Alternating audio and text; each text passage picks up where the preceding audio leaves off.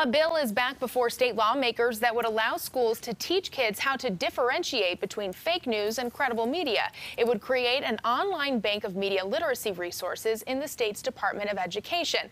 Political specialist Sean Boyd joining us live now. And Sean, we know all kinds of information is accessible to kids with social media.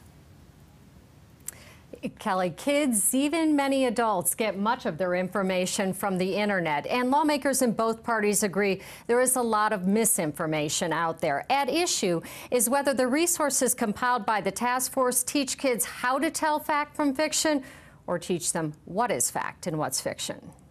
This is a gross intrusion on the First Amendment.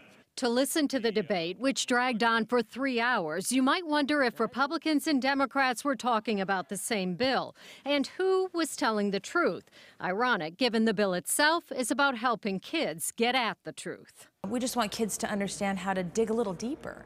You know, if you see that headline that you go, oh my gosh, and you react to so strongly, we want children in particular to say, oh, hey, wait, maybe that's bias. Maybe I better look at this a little bit further. Representative Lisa Cutter says an online bank of resources at the Department of Education gives kids the tools to think critically.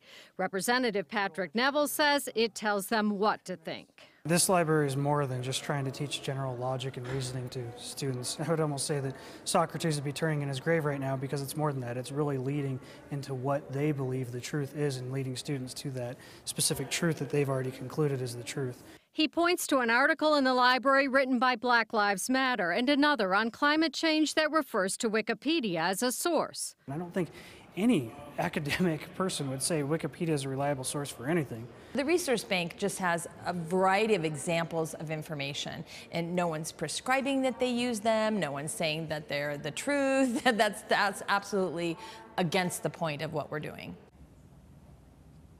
Now, Republicans say the task force that compiled the bank of resources didn't include any Republicans or input from the public.